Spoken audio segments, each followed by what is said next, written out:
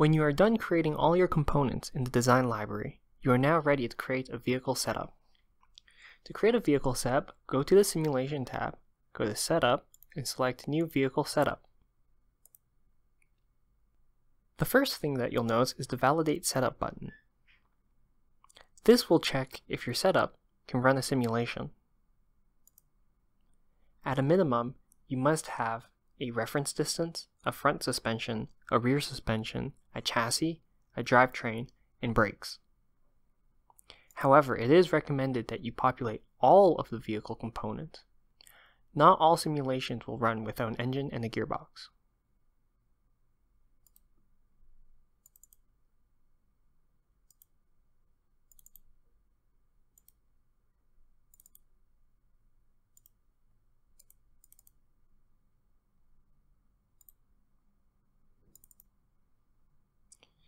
You can also add components to your vehicle setup using the diagram editor. Here you can drag and drop components from your design library into your vehicle setup.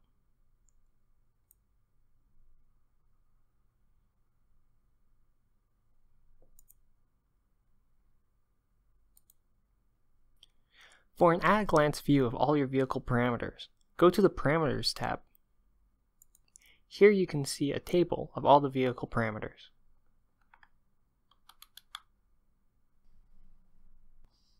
You can also interact with components in your vehicle setup. Simply double-click on the component.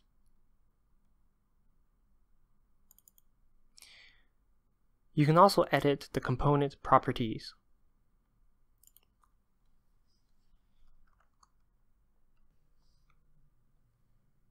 It's important to note that editing components within the vehicle setup will not affect the components in your design library.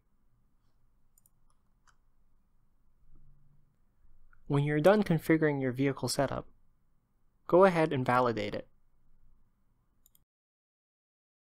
The validation will check if the vehicle setup can successfully run in the simulation. You are now ready to run a simulation in OptimumDynamics.